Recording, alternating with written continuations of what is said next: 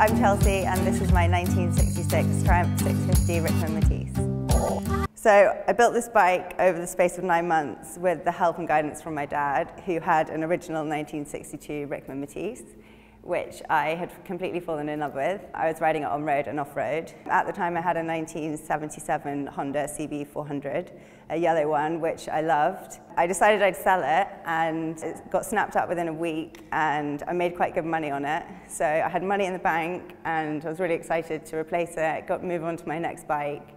But nothing beat the feeling that I got from riding my dad's Scrambler. I'd always loved off-roading. I got my first off-road bike when I was 8. And always loved classic bikes, especially classic scramblers, and this was the ultimate historic scrambler. So because my dad had an original one, he needed a new fuel tank, and we got to know Wasp Motorcycles. They make the frame for this bike, and we discovered that they sell a kit, so you get the frame, the fiberglass bodywork, the seat, the swinging arm, the stand, the footrests. So basically one day we decided that let's do it, let's build me a Rickman. I was completely obsessed with this project. I finished work, every day I was straight in the garage, every weekend for 9 months. So I said it comes as a kit, but essentially you have to source a lot of parts and also put a lot of time into researching how it all goes together. So we'll start with the hubs. The hubs came off a 1975 Triumph Adventurer. They were pretty worn, they were 40 years old, so I spent a lot of time polishing out the corroded pitting, getting them looking really shiny. The wheels I had made up by Brickwood wheel builders with stainless spokes and rims. The tyres are Continental TKC 80s, which are knobbly, they look great, I absolutely love them. The forks also came off the Triumph Adventurer in 1975. They hadn't ever been used on a bike, so they were good to go. I just had to make a small adjustment here so the mudguard fitted. I made a bracket in here to fit the mudguard nicely. Usually there's a tie that goes on the outside and I didn't really like the look of that. So the headlight and the bracket are meant for these forks. I really love the bracket. I think it's really simple, really stylish.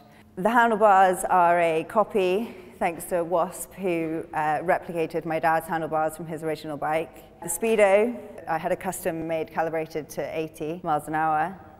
Made the bracket for it to sit nicely on the top of the yoke. So the switchgear I found at Kempton Park Auto Jumble, it came off, it was meant for a modern Kawasaki bike. It was black with yellow writing and it was die-cast aluminium underneath, so I stripped it and polished it.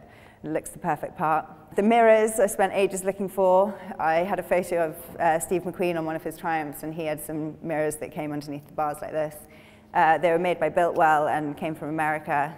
They weren't cheap, but I think they look wicked. So the frame is possibly the most beautiful thing. It's bright nickel plated.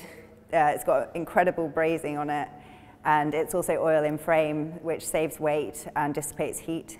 The bodywork, I went for Steve McQueen Battleship Grey.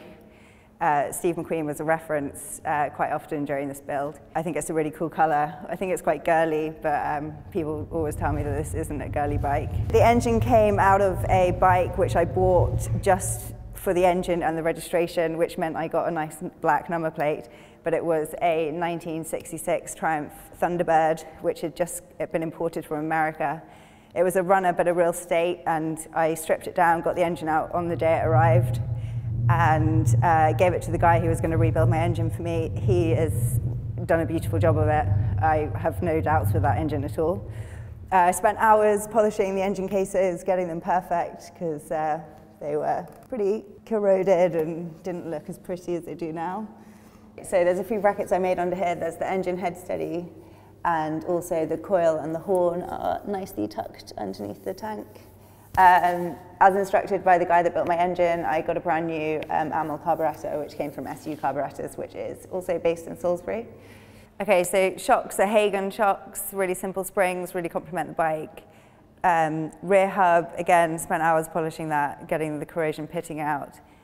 TKC 80s, again. The tail light, I love this part. A lot of people told me that I shouldn't put lights on a bike like this. But Steve McQueen loved these bikes. I printed off pictures of his Rickmans, and he had one in particular. It was a road bike, and he had a similar tail light to this, which I had my heart set on. So I searched the internet, found this fitting, and took some modification to get it to fit the rear tail piece. But it's a great replica of what he had. Indicators, I had real issues with the indicators. The brackets I made kept breaking, but I eventually had brackets welded onto the tail piece. So this takes me onto electrics, which are behind the side panel. We designed the wiring loom and made a aluminium battery box, which slots in here. It's a box attached to a side panel. And also some of the electrical bits are housed in an aluminium box, which I made, which sits on top of the airbox, which you access underneath the seat. So that takes us to the pipes, which were sort of the final piece of the puzzle and also a really important ingredient in a bike build. I love these pipes, I love the look of them. They're standard Metisse pipes, but I had them sliced in 2 places. Tony at Lamb Engineering did that beautiful job and just heated it in here so it tucks nicely around the bike. I also had them sliced here so they were slightly shorter, like how the Rickman brothers had theirs when they used to race them back in the day. When I first started the bike up, I was so happy she sounded as good as she looked. So let's take the bike outside and I'll show you how she sounds.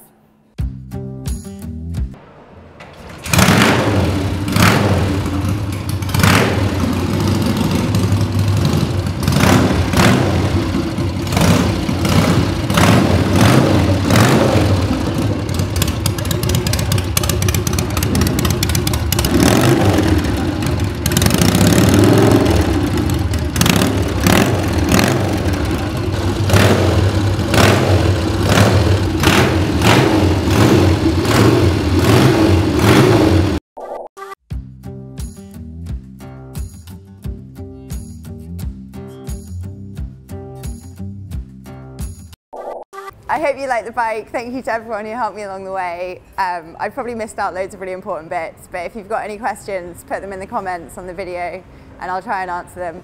Don't forget to subscribe to the YouTube channel and make sure you turn alerts on so you get told when the next video is coming out.